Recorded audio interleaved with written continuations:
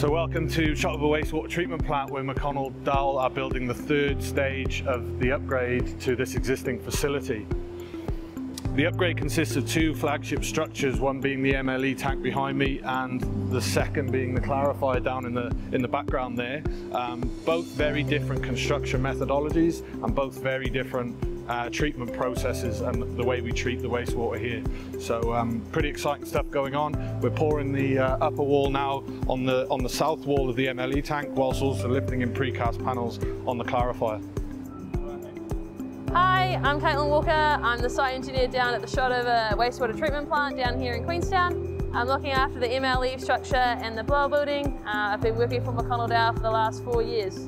So what we're doing here is helping the capacity of the wastewater treatment plant. So the MLE itself, we're doubling it. It's a very similar replica to what's already here. And then as that's going on, the blower building behind me is going to start going. So that's including precast panels, slabs, footings, and so that will go on in conjunction with all the other works going on in the project. Yeah, hi, my name's Chris Peters. I'm the supervisor here at the Shotover project. Behind me, we've got the clarifier being built.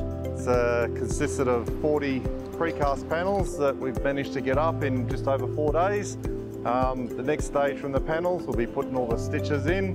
That'll take about a month to do, and then a few little infill pours, and that's pretty much the structure done. So pretty quick. It's a good way of building a tank, and then yeah, we'll be ready on to the next stage. So at the moment we're about 50% complete on both tanks.